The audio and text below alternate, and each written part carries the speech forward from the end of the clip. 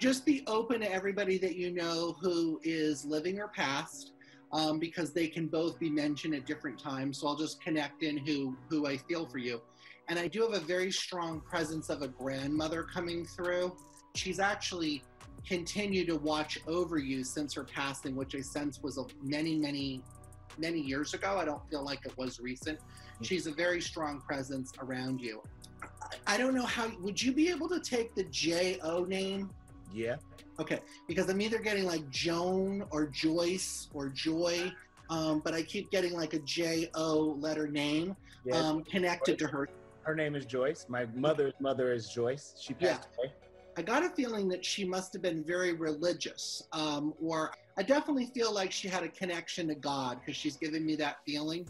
I almost feel like either when you were born, she was already sick. She was definitely sick prior to her passing. I don't get that it was a sudden passing.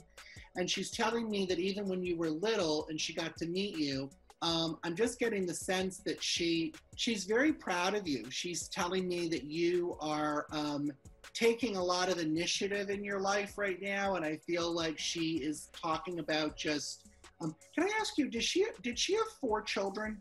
Mm-hmm. Does that make sense? Yeah, I see. Okay. Yeah. Because she's talking about, she says they're all very different, but she's talking about very different. Yeah, but she is talking about that she does watch over them. She knows how hard you're working, and she's talking about there's a lot of positive energy that's coming around you with like work stuff and work related things. So I feel like she's just really super proud of you.